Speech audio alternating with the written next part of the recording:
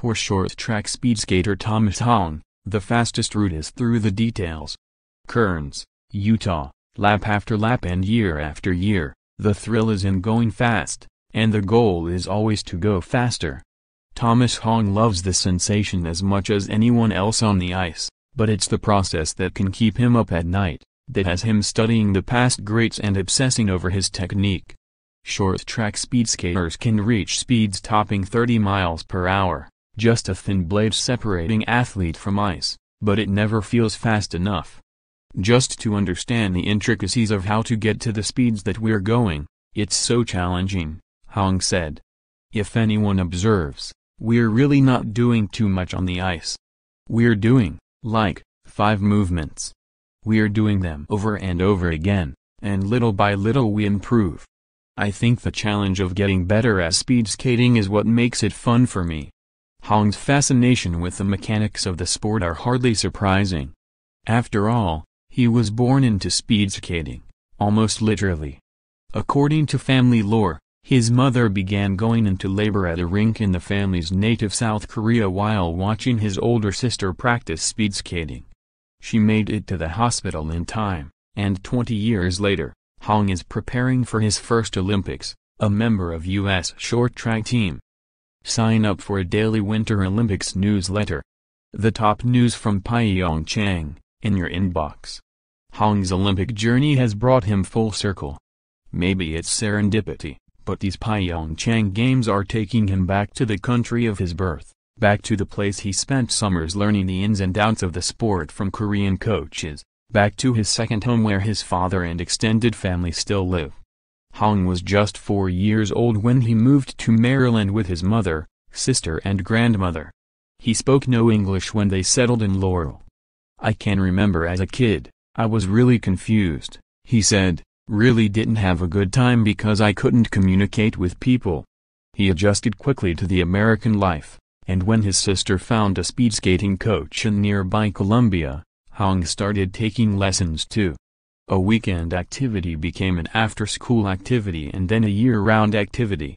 He visited Seoul each summer to stay with his father, Do Pyo, who worked in broadcasting, and found himself increasingly immersed in the sport, trying to master the little movements that can shave tenths of seconds off his time.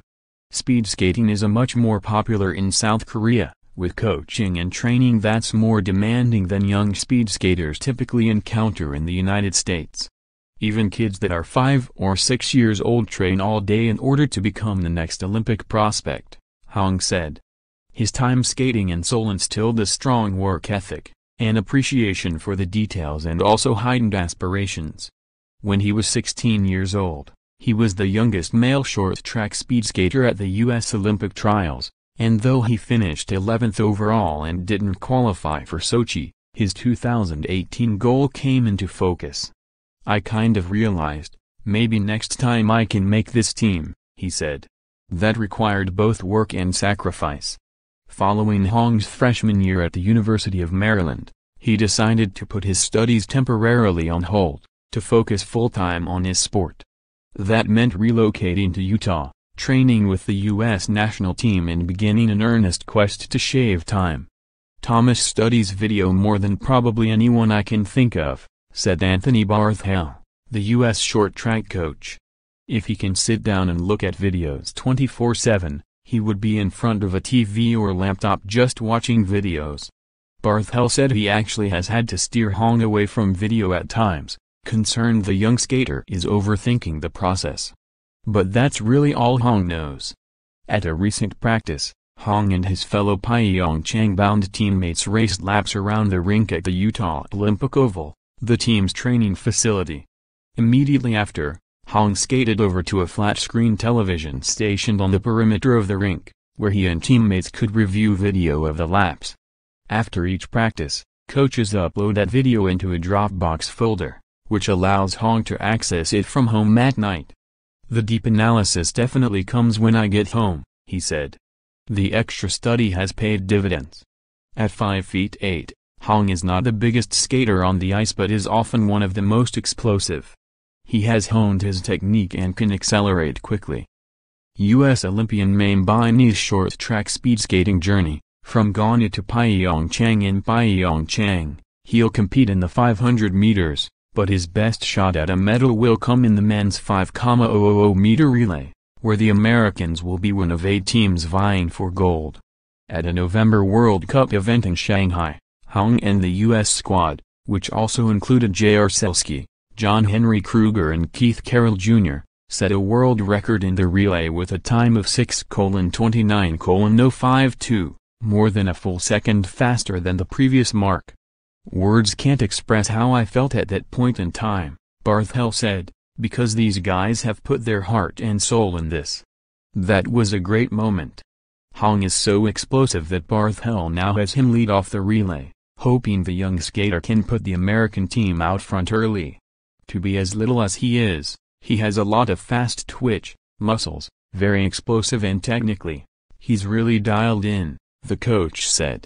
The Olympic relay heats are scheduled to take place February 13th with the finals scheduled for February 22nd. The prospects of racing in the country of his birth on the sport's biggest stage has been a motivator for Hong, but he said he feels no internal conflict.